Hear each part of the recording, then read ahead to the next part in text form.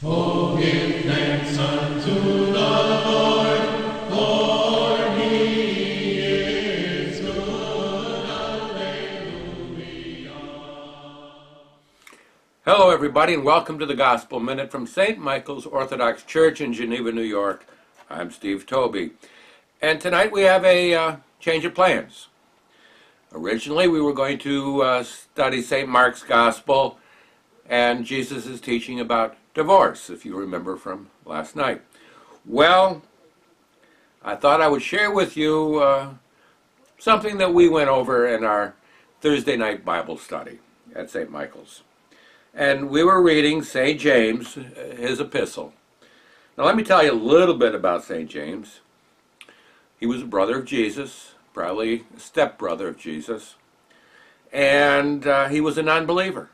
We read that in Mark when he and his family were said that Jesus was out of his mind and they came to get him. Well, and we found out from 1 Corinthians that Jesus appeared to him after his resurrection, and that's when he became a believer. And St. James went on to become the leader of the church in Jerusalem, the first patriarch of the church in Jerusalem. And he was martyred for his belief in Jesus Christ. And he did write this epistle to the entire church. Many believe that this was the first book written in the New Testament. Others will say 1 Thessalonians by St. Paul. I don't know. And it's not that important. But at any rate, we were studying chapter 5. And let me share a little bit of what we did tonight. So, St. James writes, "Come now, you rich, weep and howl for the miseries that are coming upon you. Your riches have rotted and your garments are moth-eaten. Your gold and silver have corroded, and their corrosion will be evidence against you, and will eat your flesh like fire. You have laid up treasure in the last days. Behold, the wages of the laborers who mowed your fields, which you kept back by fraud, are crying out against you, and the cries of the harvesters have reached the ears of the Lord of hosts. You have lived on the earth in luxury and in self-indulgence. You have fattened your hearts in a day of slaughter. You have condemned and murdered the righteous person, and he does not resist you." St. James. Well, he certainly has it in for the rich. But is it a sin to be rich? One of our church fathers, and the name escapes me right now, but one of our church fathers wrote a piece on that, and he said, no. But what counts is what you do with your wealth. If you hoard it, let yourself be consumed by it, you'll be corroded and consumed by it itself. But if you share it, then that's a good thing. And that's what St. James is writing against, these self-indulgent people. You lived on the earth in luxury and in self-indulgence. Well, let's read, in the last couple of days we've been reading Psalms 9 and 10, or just Psalm 9 if you're in the Septuagint. But let's read Psalm 10 and see, and remember what we read in St. James. "Why, O Lord, do you stand far away? Why do you hide yourself in times of trouble? In arrogance, the wicked hotly pursue the poor. Let them be caught in the schemes that they have devised. For the wicked boasts of the desires of his soul, and the one greedy for gain curses and renounces the Lord. In the pride of his face, the wicked does not seek him. All his thoughts are, there is no God. And to the wicked, God is an inconvenience. It's not part of their plan. God is not in their plan. So they abandon him or ignore him. So, in the pride of his face, the wicked does not seek him. All his thoughts are, there is no God.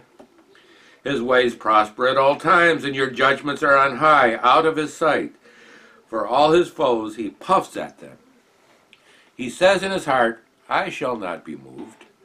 Throughout all generations I shall not meet adversity. Here's a self-reliant, self-indulgent, self-loving person. The kind of person that St. James was just writing about. His mouth is filled with cursing and deceit and oppression. Under his tongue are mischief and iniquity. He sits in ambush in the villages. In hiding places he murders the innocent. His eyes stealthily watch for the helpless. He lurks in ambush like a lion in his thicket. He lurks that he may seize the poor. He seizes the poor when he draws him into his net. The helpless are crushed, sink down and fall by his might. He says in his heart, God is forgotten. He has hidden his face, and he will never see it. Arise, O Lord, O God, lift up your hand, forget not the afflicted. Why does the wicked renounce God and say in his heart, you will not call me to account? But you do see, for you note mischief and vexation, that you may take it into your hands. To you the helpless commits himself. You have been the helper of the fatherless. Break the arm of the wicked and the evildoer. Call his wickedness to account till you find none. The Lord is king forever and ever. The nations perish from his land. O Lord, you hear the desire of the afflicted. You will strengthen their heart. You will incline your ear to do justice to the fatherless and the oppressed, so that the man who is of the earth may strike terror no more. Amen. Now, James came from a poor but a devout Jewish family, so he would have known that psalm written by David. He would have known it very well, and that was probably in his mind when he wrote the introductory verses to chapter 5 of his letter to the church. Now, how do I know he was poor? How do I know that he came from a devout family? Well, turn with me to Luke chapter 2. Luke chapter 2.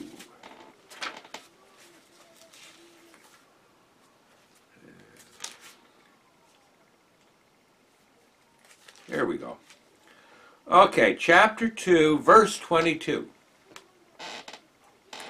This is the family that James came from.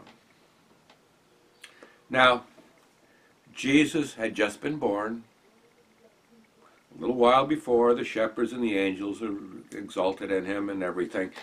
Okay, so, and he had been circumcised. At the end of 8 days when he was circumcised, it says in verse 21, he was called Jesus, the name given by the angel before he was conceived in the temple, in the womb. Now we go to verse 22. And when the time came for their purification, according to the law of Moses, they brought him up to Jerusalem to present him to the Lord. As it is written in the law of the Lord, every male who first opens the womb shall be called holy to the Lord. Now we learn in Exodus that the firstborn of every animal and the firstborn of every man shall be called holy and dedicated to God. And that's what this is referring to here. And to offer sacrifice according to what is said in the law of the Lord, a pair of turtle doves or 2 young pigeons. A pair of turtle doves and 2 young pigeons. Now, from here we can learn 2 things. One, these were observant people. They were following the law of Moses as put forth in the Torah. Now let's turn to Leviticus chapter 12, verse 8. Leviticus is way back here. Chapter 12, verse 8. Here we go. In fact, let's just start at verse 1 of chapter 12 in the book of Leviticus. The Lord spoke to Moses, saying, Speak to the people of Israel, saying, If a woman conceives and bears a male child, then she shall be unclean for 7 days.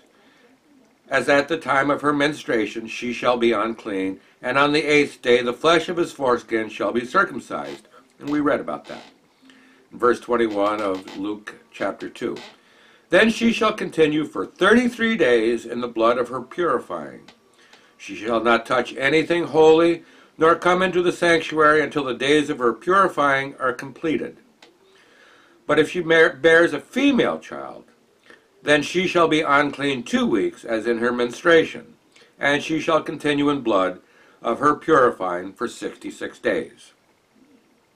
Okay, and when the days of her purifying are completed, whether for a son or for a daughter, she shall bring to the priest at the entrance of the tent of meeting, and at Mary's time, that would have been the temple, a lamb a year old for a burnt offering, and a pigeon or a turtle dove for a sin offering.